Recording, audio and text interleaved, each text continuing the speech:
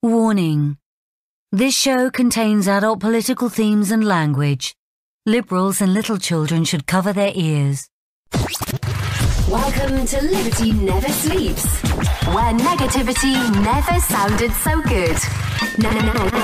Now here's your host, Thomas Purcell. I feel great today, and you know why? I had a cup of coffee this morning. That's got the motor running, huh? When I have pumpkin spice coffee. Oh, pumpkin spice. I'm in a really good meal because it's available now in a lot of places. But I drink it out of the Keurig, as you know. Yes. I have a Keurig coffee maker, and I swear by my Keurig coffee.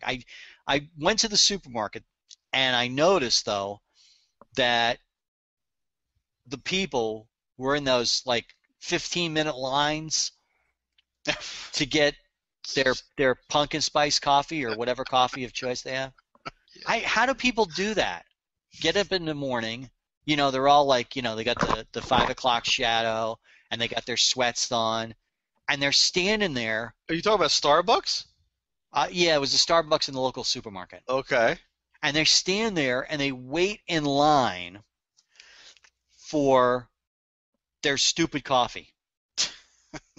Well, to pay $8 or whatever they pay. Well, it's not just the regular coffee that they're standing in line for, Tom. It's a special coffee. That's a load of crap. It's coffee, folks. You know what though? It isn't coffee, Tom. It's anything but coffee. Have you ever sat there and watched what they play? It's no coffee I've ever seen. And they call people that work there baristas. What the hell is that? A barista, a brewer, a brewing specialist, a barista. He's a cashier. No, baristas, no, they got to go through training. I know this because my daughter had to do it. Well, maybe they got to go through training, but I can tell you, I can learn to be a barista in about 10 minutes. Nah, probably not. Well, maybe. I always wonder what they do behind the counter with all them dials and buttons and cup of coffee. Here you go, honey, 10 cents. That's the way it used to be. That's the way I'm used to. Here you go. Depending on what you've ordered, it's very much chemistry. There's a certain amount of everything that goes in. What a waste. And you know what? It all tastes the same. It's all coffee. It's coffee. It doesn't taste the same. When I go up, when the rare opportunities that I have to go to a Starbucks or some other coffee shop, I get in line, I get to the front, and she goes, "What do you want?" And you go, "Coffee." Right. She looks at me like I'm from another planet. Yeah, I do the same thing. They don't know how to handle that. Sometimes they got a wise ass working the register, and she goes, "Oh, we got a classic." You know. Classic. Well, that's what it's called. Classic coffee. I go, "A cup of coffee." "Well, what kind do you want?" Yep. I said, and I look at her. I goes, "A cup of coffee." Like she's from another planet too. Yeah. Like she's got lobsters growing out of her ears. Yeah. I go, "What do you expect? I want a cup of coffee." "You want any whip, frappe, mocha, cap?" "No." "I want a cup of coffee." I don't want a coffee milkshake. Right. And then she goes, "What size do you want?" "What size do you want?" I go, "Let me have a medium." Grande. There's no mediums. Yeah. I go, "What do you mean there's no medium?" "There's grande. There's super grande, there's big mucho dicko, I don't know, whatever they got." I go, "Which one's the medium?" The mucho grande. She goes, "The sizes are here and they're labeled." If you got to have a sign with the actual cup on it, you're confusing your customers. Well, that's just for you, Tom, because most Starbucks regulars, they already have it down. Right. That's just whatever. That's for medial coffee. You get a cup of coffee, pumpkin spice. I made an exception. I get the medium, whatever that's called. Right. Grande or whatever. Frigo. Half grande. Whatever. I go, "Give me that." "Want any milk or sugar?" I can put it myself. "Where's the milk or sugar?" "Oh, you got to ask. They do it for you." And I'm like, "Just give me black." I take my cup of coffee and walk away. I see the lines behind me. And I go, "What are you people, mentally disturbed? You'd wait in a line for 20 minutes for a cup of coffee?" Yes. I never understood that. I won't wait in the line for anything. I will not wait. Nothing. And Annie, my better half. Right.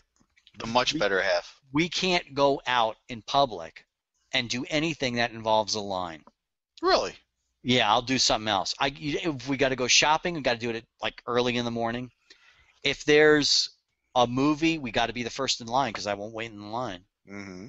I will not wait in a line, period. Right. End of story. Especially not to spend money. That's a big no-no. You don't spend money. You don't wait in line to spend your money. You want my money? You provide enough service to handle it. I won't go shopping at Christmas time during business hours. I won't go shopping in a mall where I got to wait in line. If I got to wait in line, it ain't going to happen. Period. Okay. You know, we were at like an arts and crafts fair, right? Right. And you know how the arts and crafts fairs, they always have like craftsmen making the stuff? Sure. Mm-hmm. Well, I went to this one. I think it was the Tempe Town Festival. Okay. Have you ever been to it? It's like the tents and the open air kind of thing. Yeah, the reason I go to it is because there's no lines. So anyway, we get there, and I notice there's a line for something. Mm-hmm. And not just a line, a friggin' line that goes like around the Bank of America down Tempe and back again. It was long. It had to be a 2-hour line. All right? Huh? So I'm standing there, and I gotta find out what right. What's so great? I go up to the guy. I go, hey, what are they doing? Giving away gold bars? And the guy goes, no, weather vanes. They were selling stamped steel weather vanes with like acid wash steel. That's all it was. You can't mount them in a house. You stick them in your yard.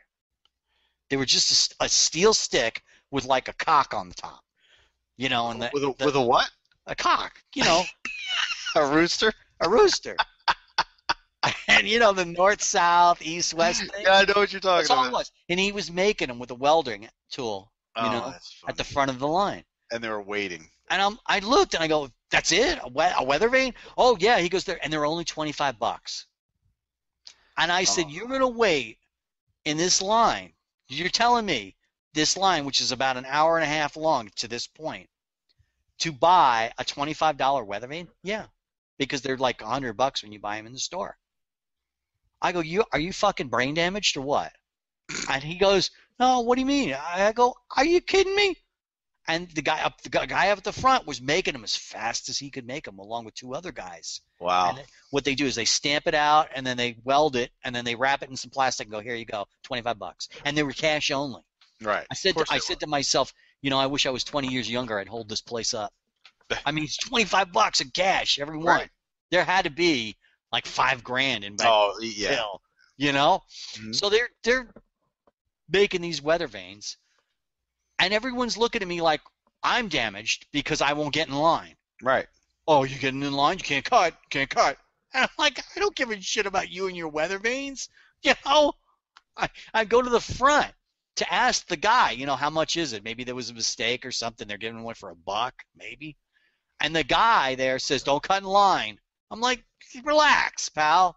I'm not going to cut in line for you stupid weather vanes. I don't want your weather vanes. So the rest of the day, as we were walking through the Tempe Town thing, every time I saw one of these jerks walking with his weather vane and the plastic back to the car, I go, oh, look, a weather vane there. You don't see those every day.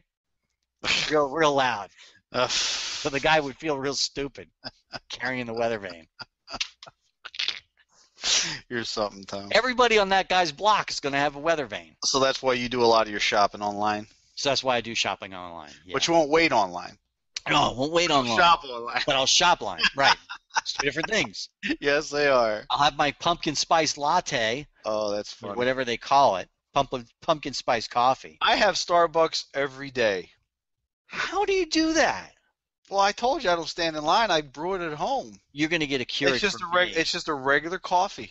Annie and I are going to give you a Keurig for Christmas. Well, that's fine. I appreciate that. Then you're going to have Blanche when you go to the supermarket and see how much the Keurig cups are. Yeah, no, they're not cheap. No, they're about. Actually, I buy them online, so they're a lot cheaper. Of course you do. I ship it out. We've already established that you shop online. You don't stand in line. No way I'm going to Macy's at Christmas time. Screw that. You're funny. I used to work that at Christmas time years ago. I'll never do that. I hated working there.